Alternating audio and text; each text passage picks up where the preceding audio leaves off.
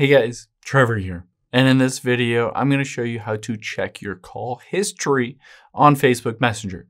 It's pretty quick and easy, so let's jump right in. Now, there are two different places that you can check.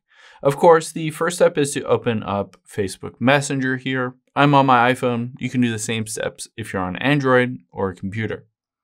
Now, the nice thing is that they changed the layout on here. They used to hold basically all of that history in the personal conversations with people.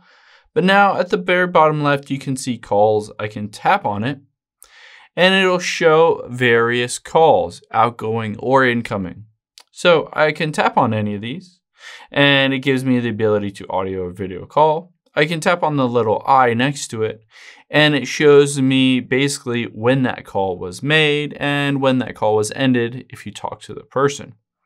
So this is one way to check. However, you can see there's not a lot on here. If you find that it is not on here, that history that you're looking for, there's another option.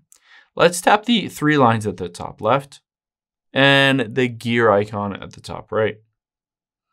Now, what we're going to do is scroll all the way down to the bottom here and hit this See More in Account Center.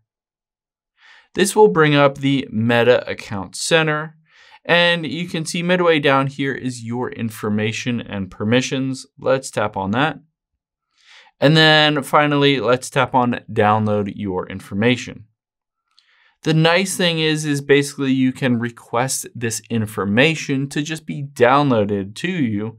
And basically you'll get an email and a notification when it is ready. So just hit download or transfer information.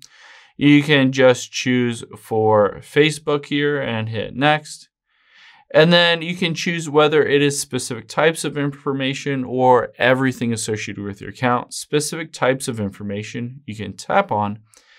And then you can go through and choose specifically to only have that call history so that you'll be able to track that. You'll be able to see it back in time and remember who you called or who called you. I hope this helps. If it did, hit the subscribe button down below. It really helps me out. And I'll catch you on the next one.